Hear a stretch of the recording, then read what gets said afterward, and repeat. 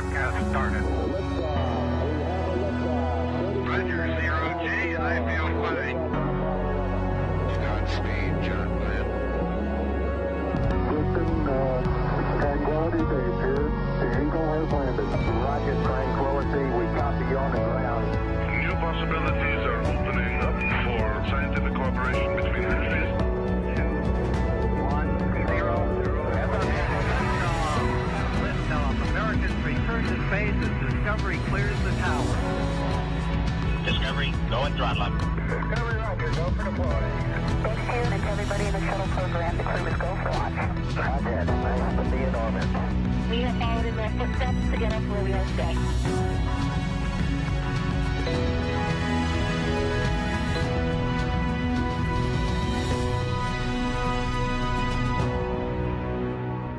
Good morning and welcome back to NASA's Johnson Space Center in Houston for a second in a series of 3 briefings today, all talking about NASA's Boeing Crew flight test. This mission is a flight test of the Boeing Starliner spacecraft scheduled to launch in early May with our 2 NASA astronauts, Sunny Williams and Butch Wilmore.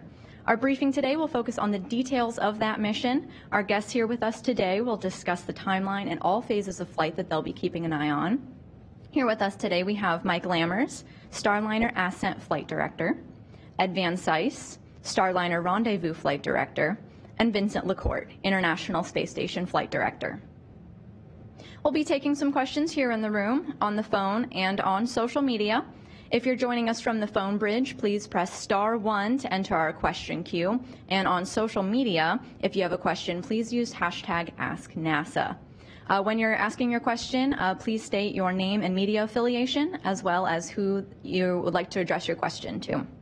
But first, we're going to start off with some opening remarks. I'll kick it off with Mike Lammers. Okay, thank you, Chelsea. Again, I'm Mike Lammers. I've been a flight director in Houston for about 15 years in a number of programs, but today I'm kind of excited to come talk to you as the Starliner flight director. I'm the lead flight director, and I also do the ascent phase of the flight.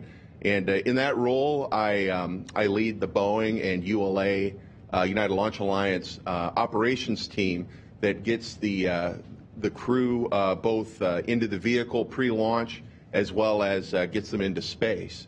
And it's been a culmination of a number of years of developing how this flight system works with Boeing and United Launch Alliance, as well as developing procedures, operation techniques, and training, especially here at the end where we go through a lot of the details of the mission. And it's really just outstanding to talk to you about it, and I know we're all really excited to get into the details of the mission. Just up top, again, we're targeting launch to be early May, and we will have a rendezvous 24 hours later, and we're going to do a minimum of an 8-day mission and test flight.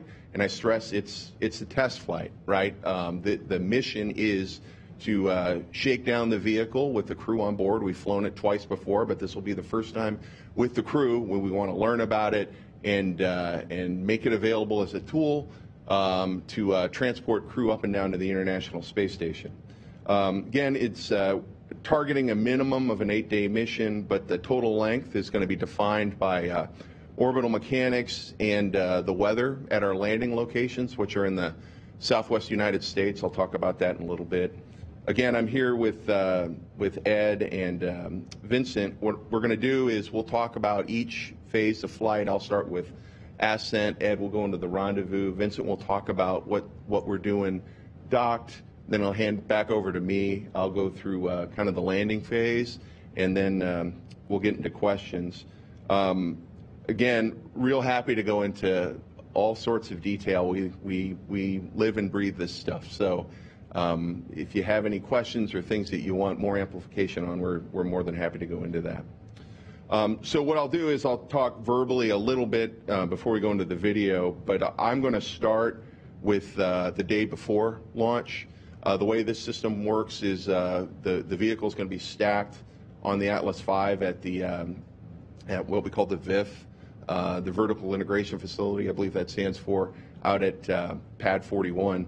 And the day before launch in the morning, the stack will be rolled out to the launch pad, brought down hard on the launch pad, and they'll do some checkouts. And then we have a Boeing team in Florida at the Boeing BMCC, Boeing Mission Control Center. They actually they're the team of engineers and technicians that do all the integration and test of the spacecraft. They power up the spacecraft, power it up and down all the time. In fact, just over these last few days, they've been doing that to fuel the spacecraft.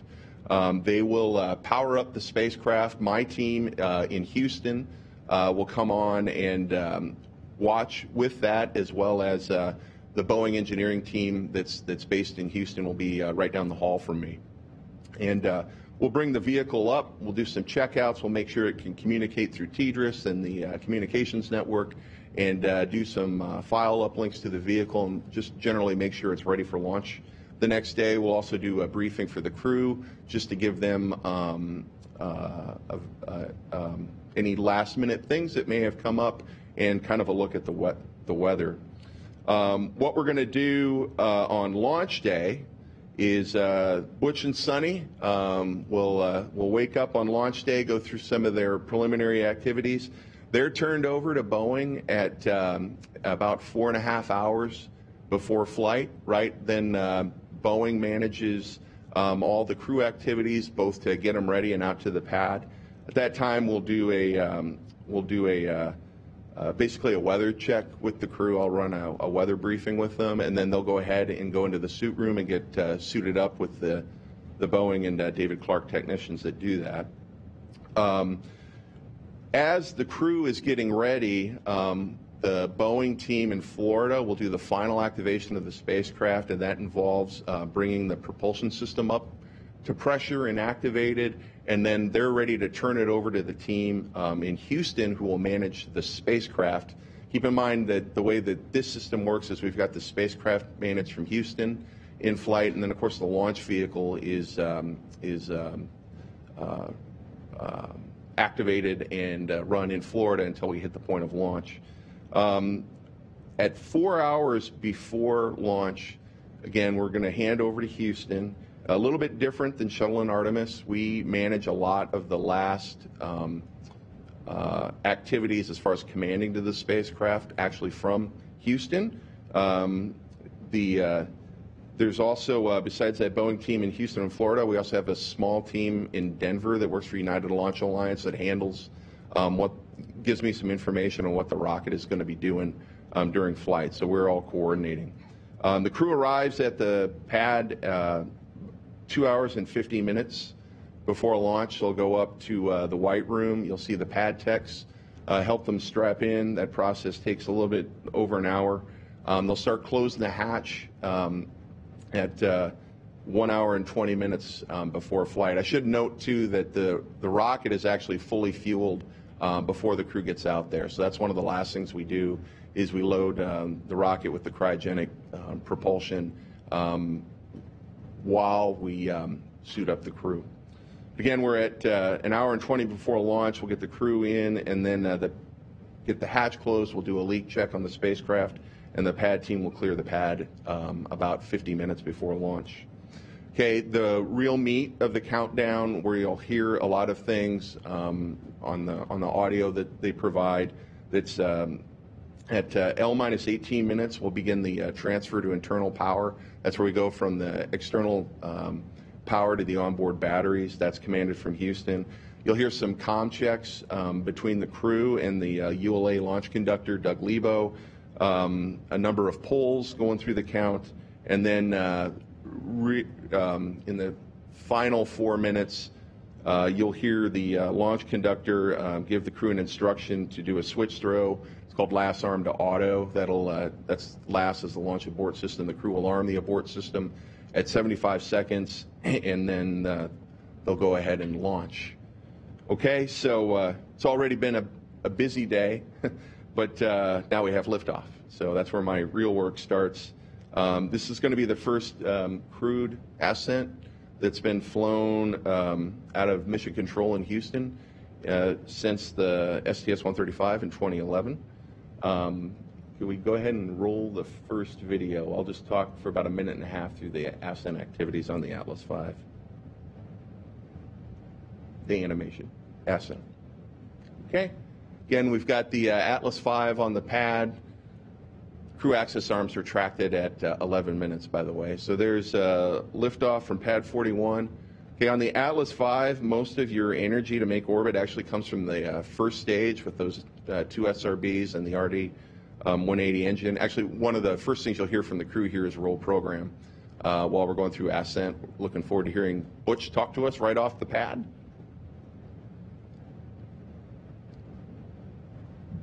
Again, RD-180's got 2 engine bells. That's actually a single engine there in the first stage.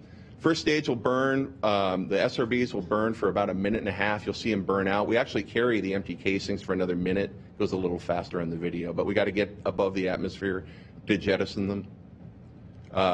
We'll get through first stage at 4.5 minutes. There's about a 15-second pause. As first stage separates, that's the ascent cover. That covers the docking system. It'll be jettisoned, and the aero skirt will jettison as well. And then the 2 RL-10s on the Centaur will take us on a nice, easy cruise to space. That'll take us up to about 12 minutes into the mission. MECO is 12 minutes. We'll stay on the booster for about 3 minutes, and then we'll have separation at 15 minutes into the mission. Again, we're suborbital still here. We got to do another burn. Starliner's actually got a pretty spectacular orbital maneuvering system. You'll see the 4 engines kick in there. We'll do that at 31 minutes into the mission, and that'll push the crew into orbit and get them heading on to rendezvous. Okay, so with that, as in the real world, we do one more burn at 1 hour and 15 minutes, but then I hand it over to Ed and his rendezvous team. All right, thanks, Mike. My name's Ed Van Cise, and I've been a flight director since class of 2009, certified in 2010, so like Mike, about 14 or 15 years as a flight director. Experience International Space Station, Artemis 1 a little bit, Gateway flight director for about a year, lots of projects inside the space station. And then I've been working Starliner since 2016, so really all 3 of us up here have maybe different exact projects that we've worked on, but we all have significant experience across multiple programs for the agency, and also been working Starliner for quite some time. It's been really an honor and actually humbling to be able to work on Starliner from the days of when it was a PowerPoint presentation all the way up now to having 2 flights behind us and getting ready to go put crew into orbit on this 3rd flight. The teams that we get to work with are truly amazing and highly capable in everything that they do, and getting to be at the forefront of leading the teams, not just the flight controllers, but and the real-time engineering teams as well, but all the folks that are working in the factory and with ULA and all the other organizations we work with, and of course with NASA as well, and the Commercial Crew Program and the ISS program. Just having that capability and experience is just quite a pleasure.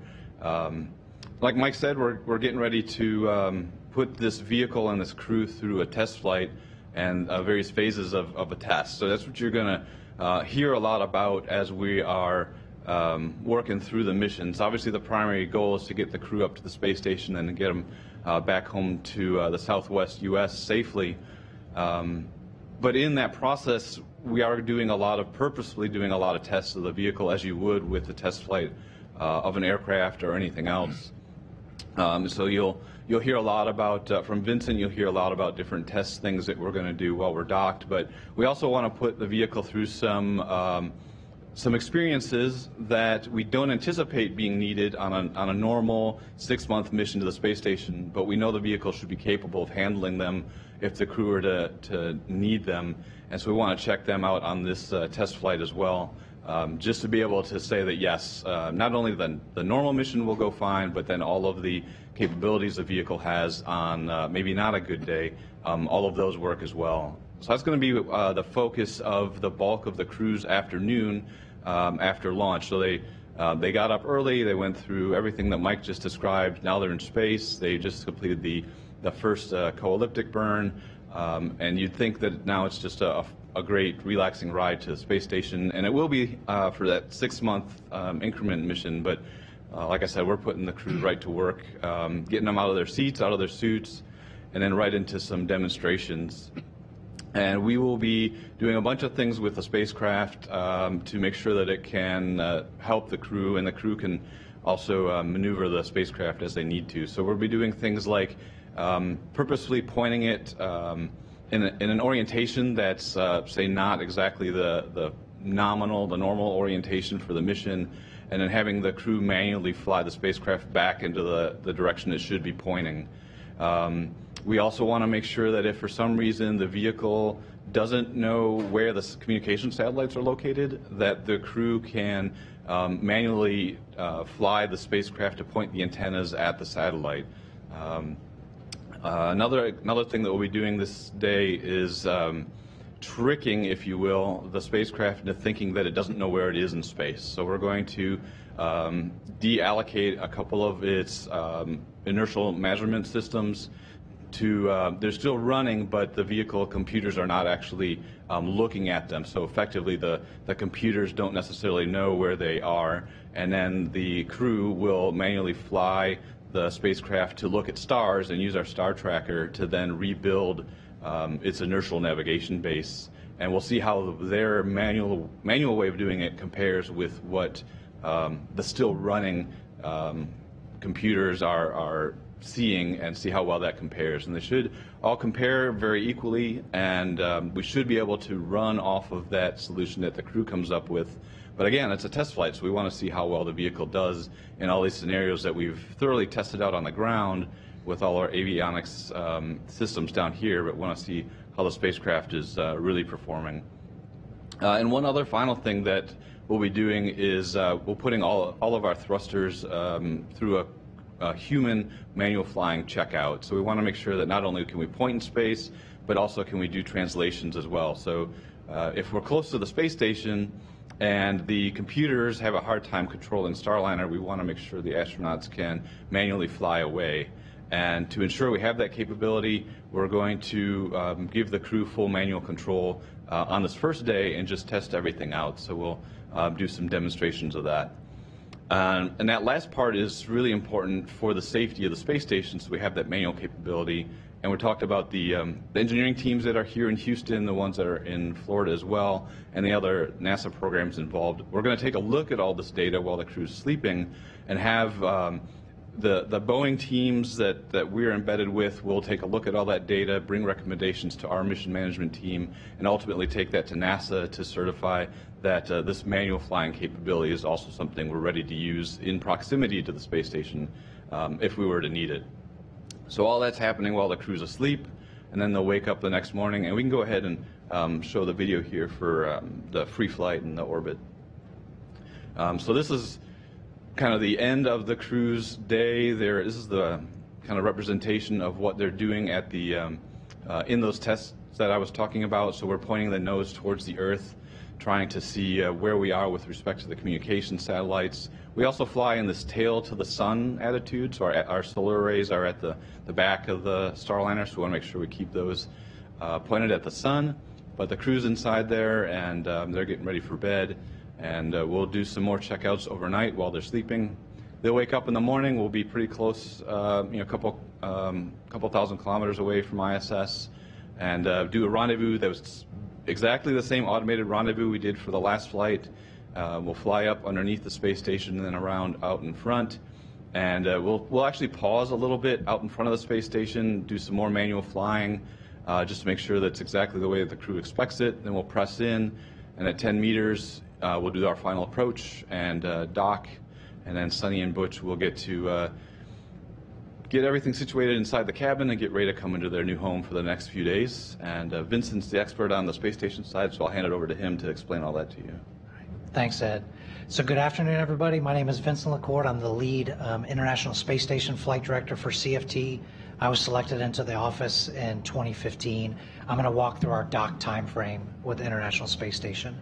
Our main goals of the dock mission are a few. There's to practice and validate the planned operations for long duration missions. We're also going to perform some contingency operations just in case we were ever to need those in contingencies, and then we'll do some cargo operations. Our lead planners, who are Richie Chantlos and Izzy Lasky, did a great job of trying to fit all the puzzle pieces together and have figured out that we can do our mission in a minimum of 8 dock days. So we have a few graphics I'm going to show you to kind of show you how the mission will look day by day. So the first of all, just as Mike said, we usually dock about 24 hours after launch. Once you arrive and dock to the space station, you're going to get, the crew is going to egress, get out of their ascent and entry suits. Then they're going to repress the vestibules and be able to open the hatches, and then they'll go on to the space station, and we'll have our welcome ceremony that you'll get to watch on NASA TV. Then the ISIS crew members conduct a safety briefing where they'll be able to take Butch and Sonny and remind them of where all the emergency hardware lives on the International Space Station in case we have any contingencies when they're on board. Now let's go ahead and go to flight day 3, which is dock day number 2. On this day, we're unloading all of the cargo, and we're also configuring the vehicle for quiescent operations.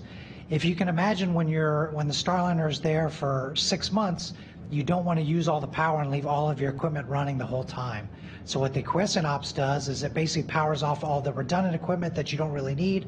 The crew will still be able to go inside the capsule. They have good lights, good displays, good ventilation, things like that. But all of the extra computers and stuff like that will be powered off. We'll also get to do some emergency hardware transfer, getting ready again for some of the contingency operations that we're going to practice later in the mission. Let's go again to dock day number 3. On dock day number 3, we're going to do some of our operational checkouts. The first main one we're going to do is called our safe haven checkout. If you can imagine, if you have an emergency on ISS, you want to be able to get in your Earth return vehicle, isolate yourself, and make sure you're in a safe environment. So that's what we'll practice. Butch and Sonny will go into Starliner. They'll close the hatch.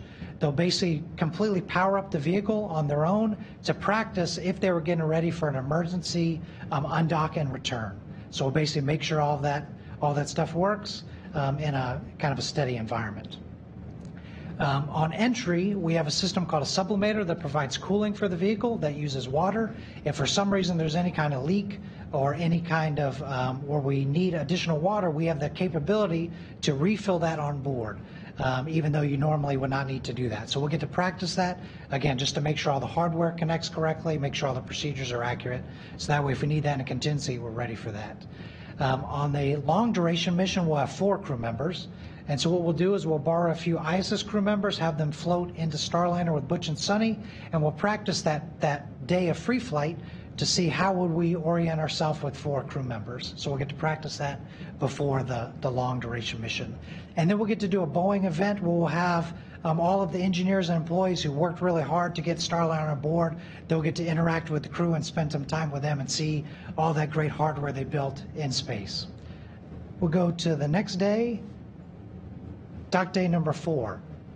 So usually in the 6-month mission, 7 days before the mission ends, you'll take that quiescent config and do a complete power up and basically check out all the missions systems to make sure all the computers come on, make sure all the equipment is working. We're basically going to test that out on dock day number 4. Butch and Sonny will basically sit in the capsule and watch all of the displays and watch all the units come up, so that way they can understand how all the systems are working. Now let's go to flight day number 6, which is dock day number 5. We put this sample day in there. As Mike said, orbital dynamics will really drive what day we're able to undock. So if it's longer than an 8-day mission, this is one of the days we'll put in. So we'll give the crew a half day off. Again, they're very busy on all these days, so they'll get a little bit of rest. We've also trained Butch and Sonny to be able to do basically all of the key International Space Station tasks that could exist for them.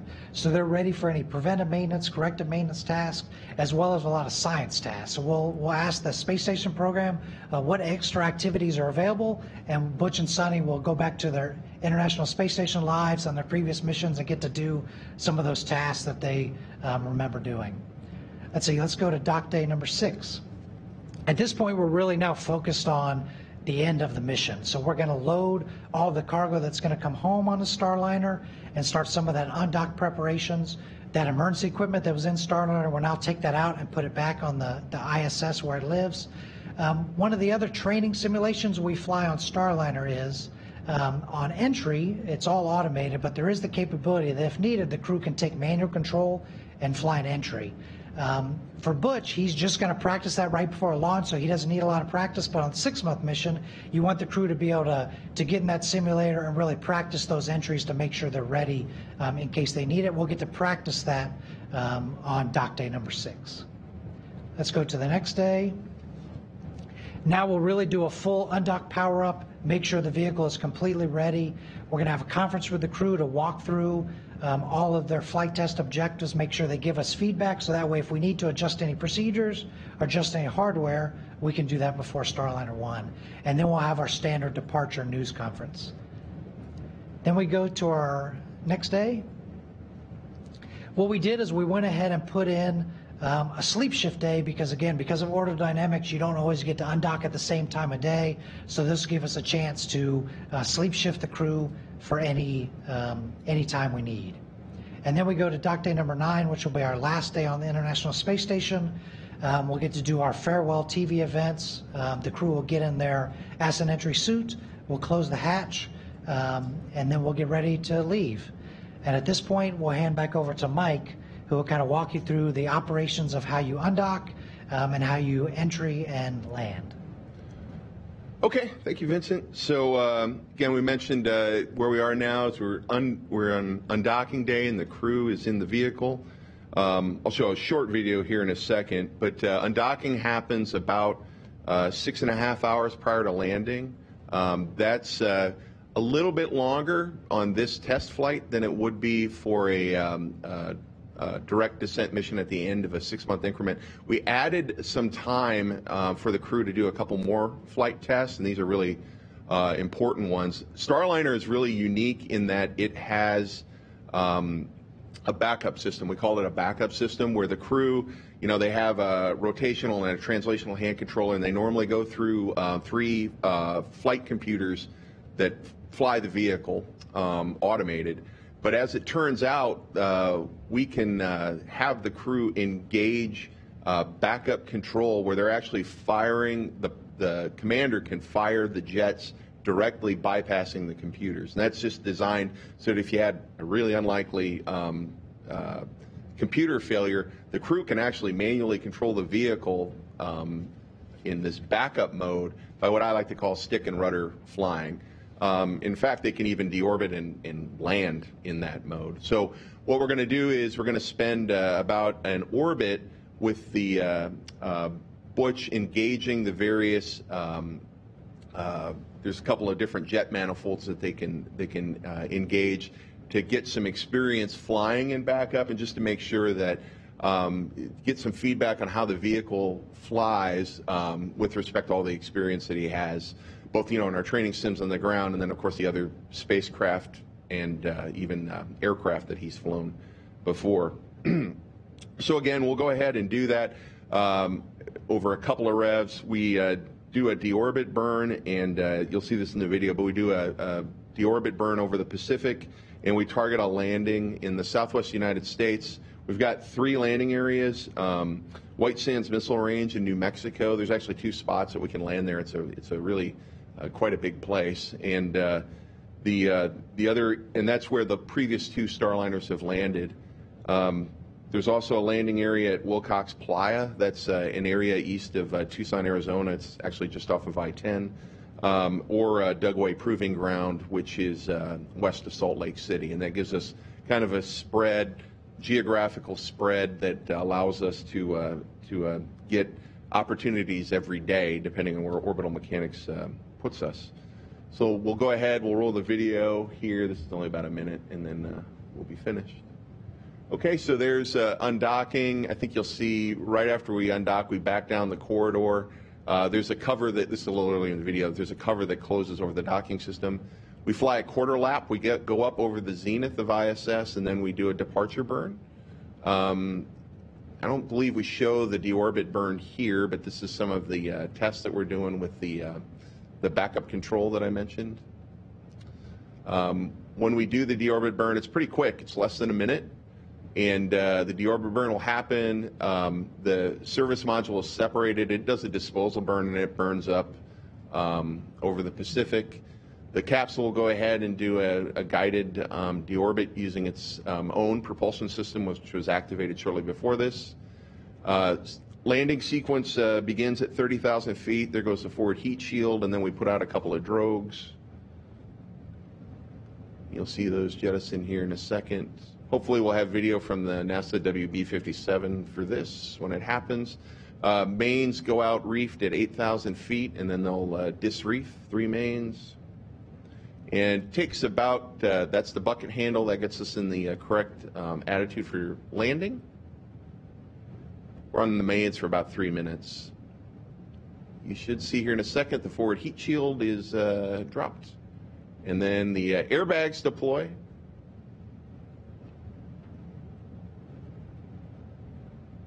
And the crew touches down. And the crew will jettison the chutes manually. They do a switch throw that'll cause a lot of the vehicle systems to power down.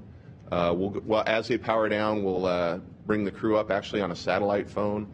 The landing team is 4 kilometers on an offset on the edge of something we call the 4-kilometer circle, just to make sure that they're safe from the falling parts that are coming off the vehicle. There are things like mortar lids and those drogues that you saw before. Once the vehicle's on the ground, that team will approach, and they're actually on the sat phone call with me and the crew, and we'll go ahead and turn the vehicle over once they're at the location, and then they'll go ahead and make sure that do the usual safety checks that you do around the capsule, and they'll take the crew out, they'll do the medical checks, and then the crew will be helicoptered to a landing field, and then they'll be flown back to Houston. So that is the mission summary. Great, thank you so much. That was a huge wealth of information. Thank you to all of our briefers for that in-depth going over of the timeline. We're going to switch over to some questions now. We're going to be taking questions here in the room, so if you have one, go ahead and raise your hand. We'll also be taking questions on our phone bridge, so if you are on the phone, go ahead and press *1 if you've got a question for one of our briefers. Again, please state your name, affiliation, and who you'd like to address your question to. We can go ahead and start right here in the room. Hey, Mike Maidberg, Wall Street Journal. Not sure who this would go to. Steve and Mark talked a little bit earlier about how Boeing is using NASA flight ops for this mission. First of all, just to be crystal clear, that's you guys, that's your teams. And then second, could you talk a little bit about decision making during the mission, if there is an anomaly, given NASA flight ops role and Boeing's like ultimate responsibility and authority and management over CFD? How does decision making work and something goes wrong? Thanks. Sure. I'll take a little bit of that, but I'll also let Vincent weigh in too. So what you really have up here, you have 3 members of the Johnson Space Center Flight Operations Directorate that are NASA civil servants. But what you also have up here are 2 Starliner mission operations flight directors that are operating out of the White Flight Control Room, embedded with Boeing for design, development, test, flight, mission execution of Starliner. And you have 1 space station flight director. He's running his flight. Vincent's running his team down in Flight Control Room 1. Just like Space Station, 24/7, 365 is being run from there. And his focus and his responsibilities are for the safety and protection of the space station and execution of the entire NASA mission. So I'll let him go into details on that. Versus our side of things is focused on the crew safety, vehicle safety, mission success of the Starliner mission for and with Boeing. But also, of course, since we are providing a service to NASA and the Commercial Crew Program, primary focus for us too is, of course, safety and mission success for the space station. So it is a partnership with Vincent and his team and NASA and the ISS team, but there are some pretty clear distinctions. So we have, for those of you familiar with our operational products, we have flight rules, we have launch commit criteria that are Boeing products that tell us the limitations, the go, no-goes, things like that for Starliner that are part of Boeing process. We work on developing those with our mission operations flight control teams, the mission engineer, or the Boeing engineers, and then the Boeing management, so Mark and Leroy that you talked with earlier, and we get all those approved so that we know how to go operate in the Starliner spacecraft at the nitty-gritty level. But we also then work with Commercial Crew Program and ISS to ensure that what we're doing is within the requirements and safety paradigm of what NASA needs for really taking care of their astronauts, even though they're our friends. They're the NASA astronauts. We need to take good care of them. So that it is a collaboration, but there's still a distinction on the extent to which we're embedded within Boeing and their design and development and test versus Vincent's role. Yeah, so I think from the International Space Station Flight Director role, it's very similar to how we do SpaceX, right? Once we get inside integrated operations, the International Space Station Flight Director has operational authority, and they're making the ultimate calls on, again, being go to dock, go to undock, those kind of decisions. The same way we would work with a SpaceX mission director, because they are the experts in the SpaceX capsule, the same way I'd work with Ed and Mike, that they're the expert in the Starliner capsule. So if there's any anomalies on the Starliner vehicle, again, my team is not the expert. We will listen to them and get their advice, and then we have space station flight rules where we document if they have failure of X computer, are we still go or we not go based on what redundancy and what risk we will take. So again, in a lot of ways for us, we've practiced this for years, but it's very similar to how we do other vehicles where, again, my job is to make sure the ISS is in the right configuration for docking, make sure all of our systems are at the right redundancies, and then to communicate with Ed, Mike, Chloe, and Rick on their side to make sure that I understand the situation and what their vehicle is doing. And again, the good news for us is we sit right down the hall from each other, right? So off console, it's very easy to work together and get good situation awareness on anything they're working. So that's the benefit, right, of working at Johnson Space Center, where Boeing has contracted NASA to fly their vehicle. It's sometimes easier to be on the same page because we do work at the same place and see each other all the time. Great, thank you. We'll take a question on the phone real quick. Marcia Dunn with the Associated Press. Hi, I'm wondering how long could the Starliner and its crew stay at the space station if something goes amiss during ascent in the initial part of the flight? Are you taking up extra rations just in case? And is Boeing NASA working with SpaceX to be on emergency standby just in case? I'm just wondering the backup plans. Thanks. I can go to answer first, like the cargo. So we have, we basically bring a lot of supplies for the crew for kind of that initial mission. We have some extended supplies in case they stay, but obviously ISS has plenty of food and water, for example. So really we're prepared for them to stay as long as they need to. Obviously there's certain weather requirements that we need to meet on CFT, and so we have no issues if we need to stay any longer. Yep. As far as duration goes, there's really no hard constraint on the vehicle. This is the spacecraft that's designed to stay at space station for 6 months, and there's nothing essentially limiting that if you needed to. As far as being on standby, those are, I'm not aware of any of that. Okay, we're going to go to a question in the room. Go ahead. Hi, Elizabeth Howell from Space.com. This is probably for Ed. So can you talk about during the close proximity operations to the ISS, aside from obviously the flight activities, the flight test activities that Sunny and Butch are doing, are there any key differences with how a SpaceX Dragon close proximity operations goes? So I'm first going to admit that I've been focused on Starliner for a long time and have not been a NASA flight director for a Crew Dragon mission. So I don't have tremendous depth of detail to really give you a point-by-point comparison. But I have worked a couple of Dragon cargo missions in previous years. So at a high level, the trajectories are basically the same, largely because of what Vincent described with the way that ISS wants to have vehicles approaching and the way they want to manage the traffic plans. So at a very high level, all the spacecraft that come up to the ISS are going to come up from below and behind and then do some sort of rendezvous. If you're docking to the forward part of ISS, obviously you'll go below, behind, and front, and then kind of come up. The way that we do that with Starliner is a little bit different than with the Dragon. So the profiles will look a little bit different just because the sensors that we use, the sensor suites for rendezvous, are all different technologies, different way of doing things, different mission rules, different waypoints, if you will, to get on that trajectory.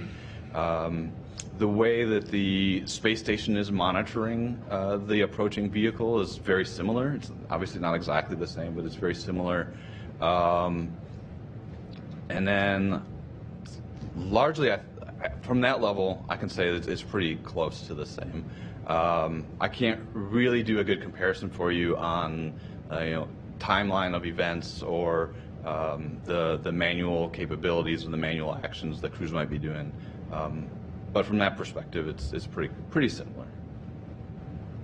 We'll take another question in the room. Hi, Irene Klotz with Aviation Week for Mike.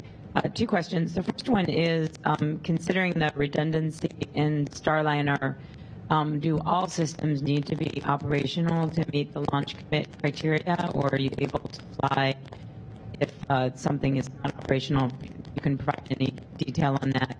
And then the second, just to clarify again the relationship between Boeing and NASA for the Starliner missions, for all intents and purposes, are you all sort of on leave from NASA on your official jobs and working as subcontractors to Boeing? So Boeing is your customer during these missions. You're no longer sort of representing NASA as you would if it wasn't a Starliner mission going on. Thanks. Yeah, good questions. I'll take your second question first, because maybe here's another way of thinking about it. And I realize that it can be it's challenging to describe sometimes the relationship, but I'll give it to you another way. When I'm working Starliner, right, Ed and I, we actually have a charge code, right, and that is funded by Boeing. I mean, ultimately it's part of a NASA contract. But it's being managed by Boeing, and we're providing them service, right? And then that goes into even how the mission is run. When I report to the mission management team is chaired by Leroy Kane, who's a Boeing employee. Boeing runs the mission until we get into the joint ops with Vincent, as he described. Then NASA's got an oversight role like they do for all of the vehicles, but once, if we're outside of this area around ISS, it's a Boeing-run mission that is done in partnership with their customer, who is NASA. As far as the launch commit criteria, there's kind of two sets. There's the ones that ULA has, United Launch Alliance, and the Atlas V.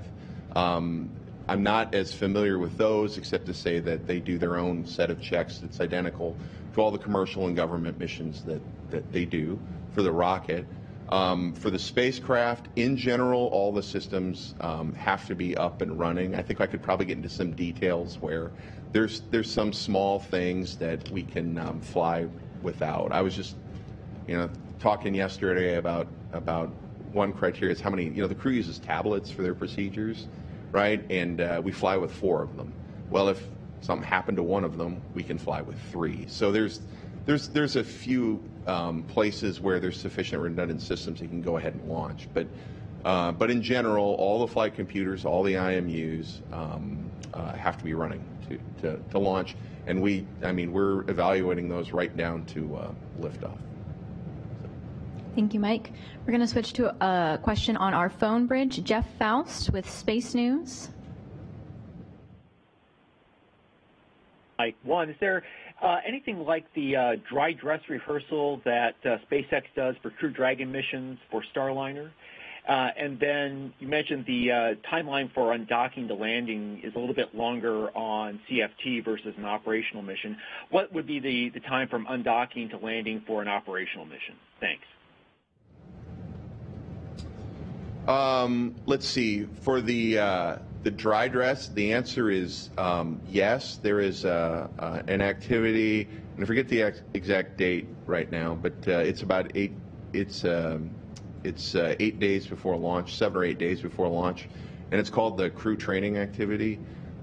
It's really a full-up run where the crew, we have the whole team there. The crew suits up in the suit room.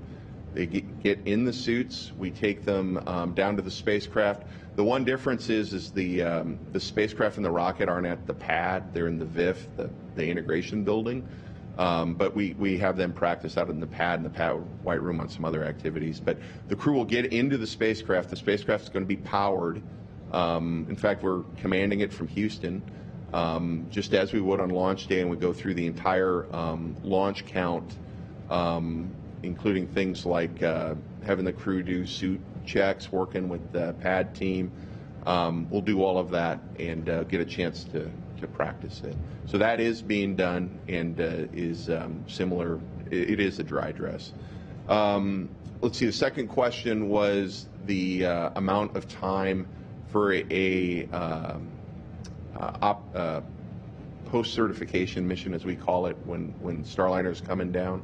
It would be the shortest possible time to get from undock to landing would be about 4 hours. There's a little bit of a dependency on whether or not there's a fly around done. So Starliner's got the capability to do a full fly around of the entire space station, to do photography of space station. We're not doing that on this mission. Potential to do it on the next mission if NASA requests it, and if they do, it'd be, I think, closer to the 6 hours. Thank you. I've got a question right here in the front. Gina Sinceri, ABC News for Matt. What are the weather and lighting constraints for landing? Was that, so the question was weather and lighting constraints?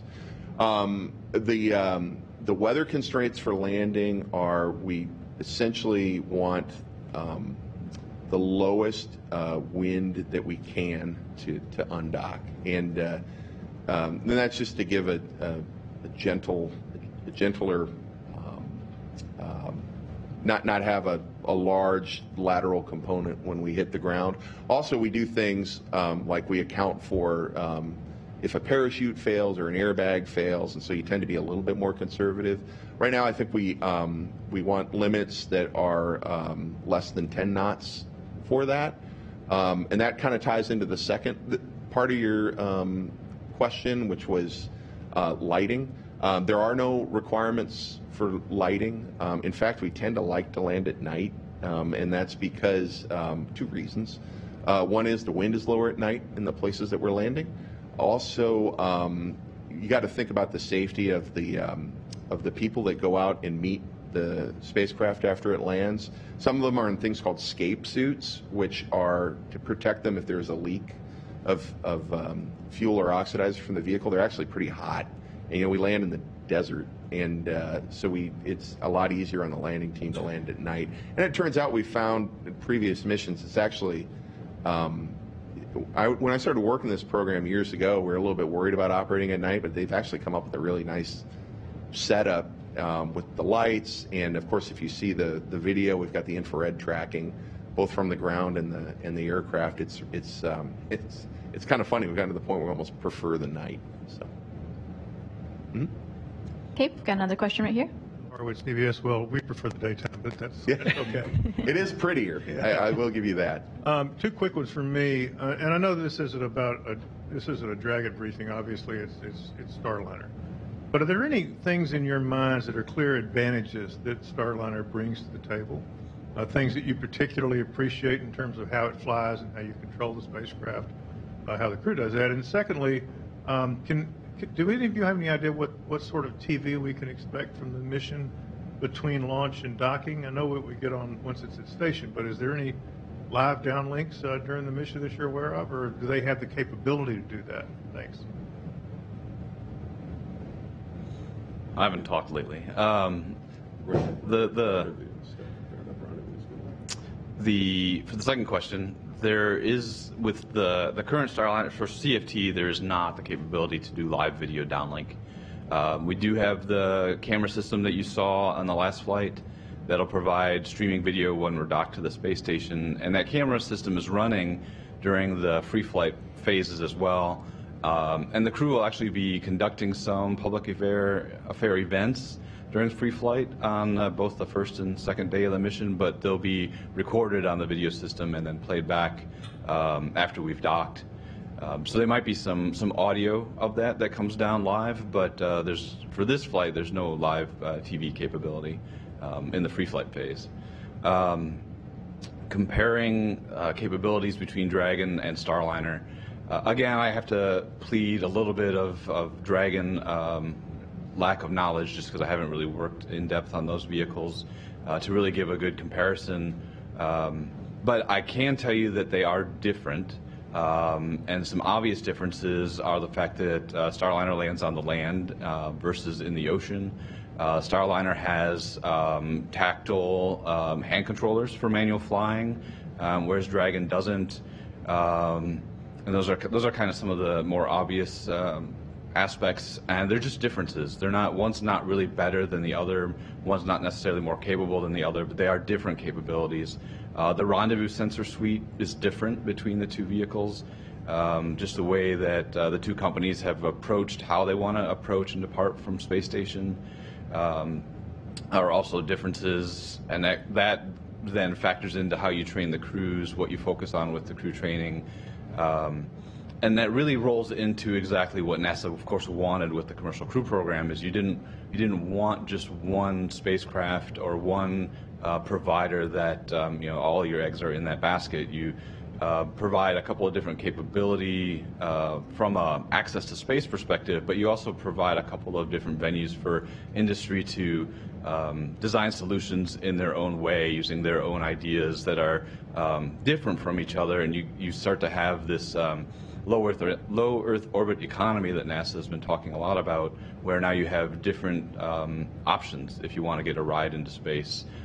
So we are definitely going to be exercising those that Starliner has as much as we can, and then maybe the best way to answer your question is going to be after the mission, when the services that are looking to provide access to low Earth orbit can then compare between the two and see which of the two menu options, if you will, for accessing space are to their liking and meet their mission needs.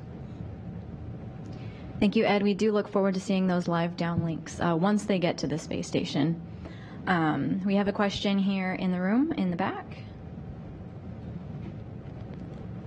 Thank you, Stephen Clark, Ars Technica. Just to follow up on Bill's question, what is the vehicle lacking on this particular flight that doesn't allow you to do the live video downlink, and will that come online like with Starliner 1? And secondly, my main question, Mike, can you talk about the abort modes during ascent? Can you walk me through different abort phases, different types of aborts you would conduct if you have to, hopefully not, at different stages? Thanks. I can answer the first part, and then I'll let Mike do your part. Really, the only thing that the system is lacking is just connection from the video recorder to a transmission system. So the transmission antennas and the ground stations to receive those transmissions are just not online yet. So the capability within the capsule, the infrastructure for it is all there. We just haven't progressed enough into getting the operational post-certification piece to where we have that capability yet. To answer the second part of the question, the aborts, so we spent a lot of time working on aborts. Boeing and United Launch Alliance have spent a great deal of effort making a safe system. The way aborts work is it's kind of joint between the spacecraft and the launch vehicle. The launch vehicle is monitoring itself, and if it needs to abort, it will tell the Starliner to abort. Additionally, we've got I've got a team of United Launch Alliance flight controllers that are actually in Denver, and they're reporting to me in real time, and they will tell me if they see an abort approaching, and we can do some things like perhaps abort early if we need to, just to put the crew in better weather over the ocean. It's a very large swath of the world we're flying over. But what you'll hear is at liftoff, as I mentioned earlier, the abort system goes active 75 seconds before launch. And then as we lift off and you gain more energy, you land at different places, right? So you'll hear them call the abort boundaries. One of them is CM forward, and that's just has to do with how how the service module is jettisoned after an abort, but that's still in the pad area around Florida. As you get more energy, right when the first stage goes at 4.5 minutes, you'll hear ECAL. That's East Coast Abort Landing. It's a heritage term. You actually end up in the ocean, generally east of Cape Cod. And then as you gain more energy, you will hear a call for St. John's, and that is in the area of the ocean near St. John's, Newfoundland. You'll do a guided landing there. And then once you have enough energy to get up over the North Atlantic, which is by design, vehicles designed to avoid that, you'll hear Shannon, and that's your Shannon, Ireland.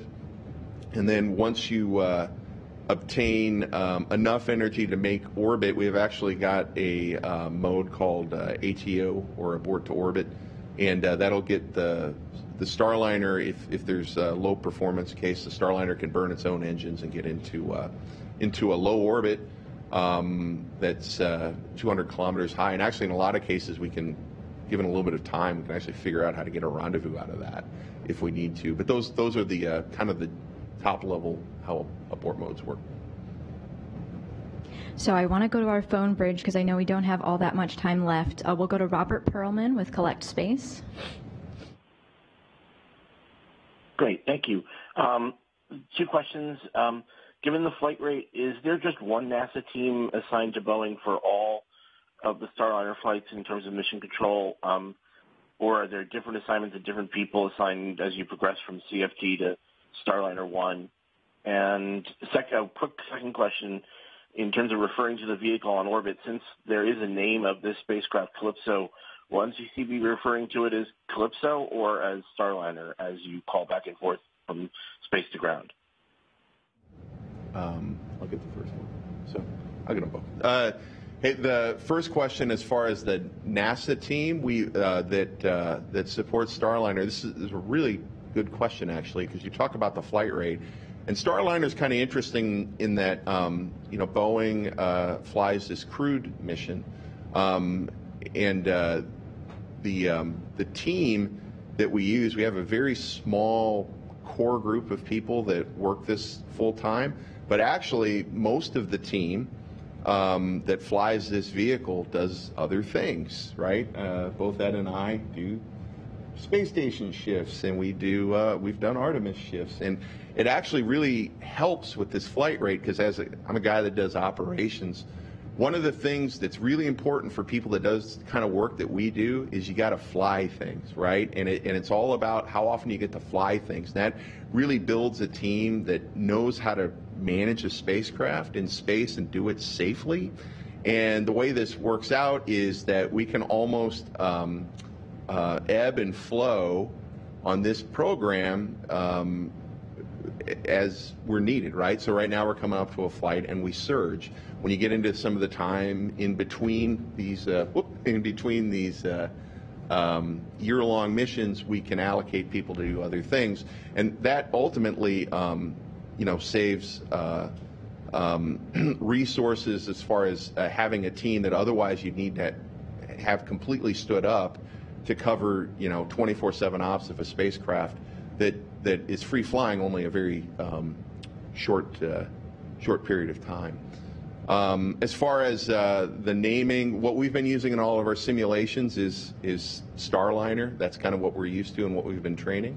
So I'm sure the name that Sonny used will come up, but in general in our training we've been using Starliner, and I expect that's generally what you'll hear. Great. So we only have a couple of minutes left, but I do want to get one more question in the room, if it could be a quick one. Yeah, hopefully this will be brief. Will Robinson Smith for Spaceflight Now for Mike. Assuming that the airbags deploy as nominally, can you describe what the impact the Butch and Sonny will feel like, what that sensation will be, and if one of them only partially inflates or doesn't fully inflate, what the difference for that might be? Thanks. That'd be an excellent question for Butch and Sonny this afternoon, because they have both landed in, Butch has landed in a Soyuz, which has got an interesting way of landing, as we've seen. They land on land too, and but they're using rockets instead of airbags. But I believe the descent rate is about 25 feet per second. I would say that it's likely a firm landing, but you know, the requirements for these vehicles, that both the NASA crewed vehicles, as far as the conditions that the crew see at impact, is fairly gentle. It's not going to be, I think, something that puts the crew at risk in any way, and that includes with an airbag out. Right, all those requirements. We call them the health and human performance requirements, but they were all there, and the vehicle is certified to do all these things, even with an airbag out, and that was part of the requirements to build it. So I suspect it's going to be pretty gentle. Great. Thank you so much. That is all of the time that we have today. Thank you to our awesome briefers for talking about an overview of NASA's Boeing Crew Flight Test mission. As Mike alluded to, be sure to come back at 1 p.m. Central Time, 2 p.m. Eastern, because next we're going to hear from the crew, NASA astronauts Butch Wilmore and Sunny Williams. We'll see you then.